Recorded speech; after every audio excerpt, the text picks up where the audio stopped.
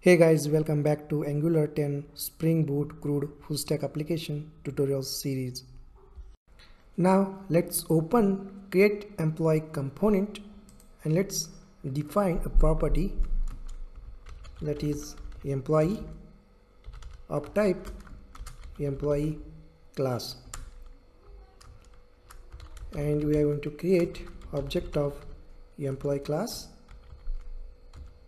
and initially all the properties of employee class should be empty. Alright, let's head over to create employee component template and let's design a form here. Let me replace the default code and let me write the title of the page using h3 tag here, and let's say create employee, and after that let's go ahead and let's create a form, and inside the form here we are going to use ng submit event to listen form submission event. Well, look at the syntax here. Within a parenthesis we have ng submit, and let's assign an event handler to this ng submit event. Let's say on submit. Alright, so this is the ng submit event which is enclosed in parenthesis, and we have assigned a event handler to this event, and this event handler will define in component class. Let's open create employee component, and here we're gonna define an unsubmit function like this. Let's go back to create employee component and let's use a bootstrap CSS classes to design our create employee form. Let's create a div with class and then add bootstrap CSS class, that is form-group. After that create a label and let's give name to the label like first name, and after that create a input field, input type as text, and then add bootstrap CSS class form-control, and then id equals to first name, and then we're gonna use ng model directive for two-way binding. So look at the syntax here, ng model, and includes ng mod directive in parenthesis, and after that enclose this in square brackets. Okay, so this is the syntax to use ng directive in input element, and let's assign a property to this directive. Let's say employee dot first name. So this is the employee we have defined in a component, and employee property is of type employee, and this is the first name, last name, email ID. So these are the properties of employee class that we are using in the form. Alright, next give a name to the input element like first name. It's pretty simple, right? So the important point here is ng model. So this is the directive that we are using for two-way binding.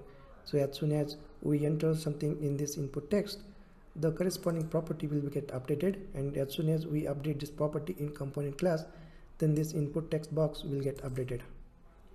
Well, let's go ahead and let's add this input text box to the last name and email ID as well. Let me copy this div and paste it here, and let me change the necessary stuff. This is the last name, and ID should be last name. Just copy this, and name should be last name, and property employee dot last name. Well, let me again copy this and let's define for email ID. Let me change the label. This should be email ID, and let's go ahead and let's change the ID here. This should be an email ID, and name, email ID, and property employee.email ID, and just save the file. And let's add a button here. So when we enter something in these input text fields, then we need to submit the form, right? For that we are going to create a button over here, and then let's add a bootstrap CSS class like button success, and the type of the button is submit, and let's give name to the button as submit. Let's save all the files and let's head over to the browser and let's see whether it is working or not. So look at here, we got an error. It says like can't bind to ng model directive since it is not a known property of input. Well, ng model directive is present in a separate package, in a separate module, that is forms module. So in order to use ng model directive, we have to import forms module in our app module. Alright, let's head over to the VS Code ID again and go to the app module, and here we're going to import forms module from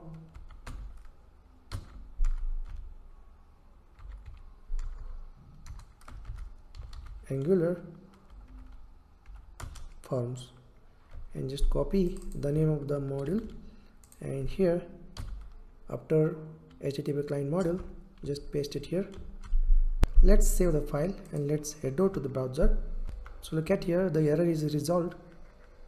So remember, whenever you want to use ng model directive, you have to import forms module in app module. Okay, great. So look at here, the form is scattered. So let's go ahead and let's align this form properly. Go to the create employee component template and let's go ahead and let's add a div here, div, and add a bootstrap CSS class like column mid and let's say 8, and let's add offset bootstrap CSS class like offset mid, and then define 3, and let's close this div at the end. Save the file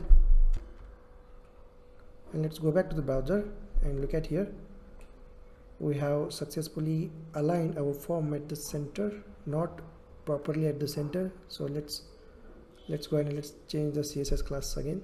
Let's change from column 8 to 6 and let's save the file and let's go back to the browser. Yeah, now the form aligned at the center. Alright, great. Now go to the create employee component, and here what we'll do, we'll just put some logs here, and just we're going to print the employee object to the console. Let's use this keyword to access the properties. Let's save the file and let's go back to the browser.